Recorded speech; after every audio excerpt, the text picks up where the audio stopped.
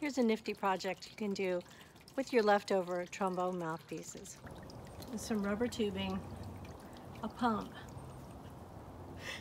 a ball, watertight tape at the bottom, plus a little bit of foam. We made a stopper out of some styrofoam for the hole in the bottom of the bowl. And we have a regular pot. And we're going to cut a notch for the electric.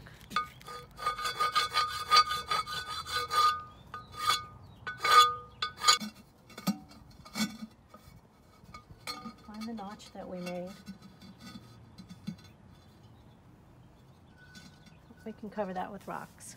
We put this in some boiling water to soften it up to get it on the mouthpiece.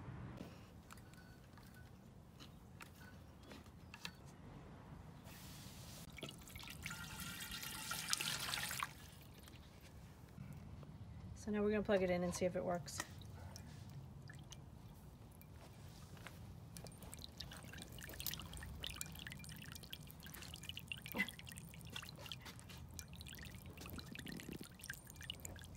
Wow.